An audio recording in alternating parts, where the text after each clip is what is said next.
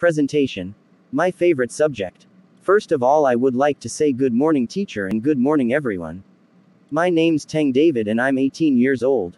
I study English in level elementary with teacher Kung Dan at Asia Euro organization.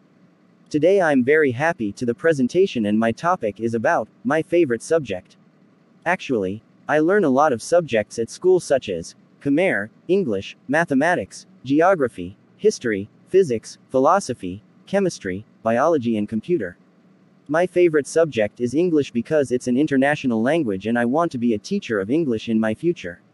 However, I don't like mathematics because it's a very difficult subject and I feel sleepy when I study it. I like reading books and I always read books in the school's library if I'm free.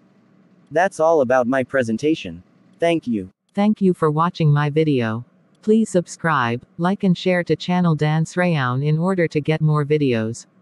Thank you.